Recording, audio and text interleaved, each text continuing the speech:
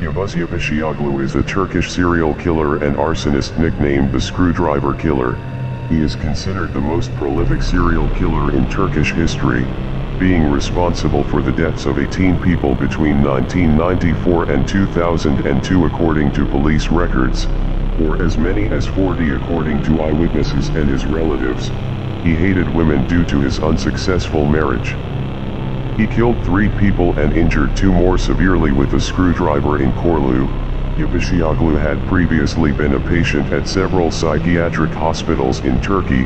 He was given a medical examination and was found fully criminally liable for the offenses he committed.